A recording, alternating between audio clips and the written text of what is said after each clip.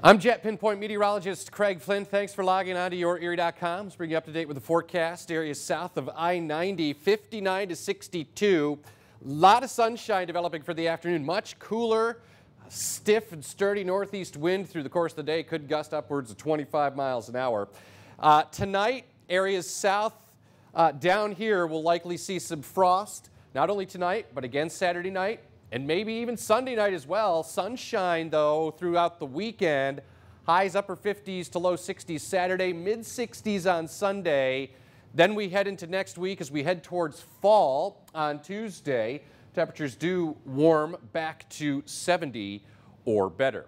That's your latest forecast. Thanks for logging on to YourErie.com.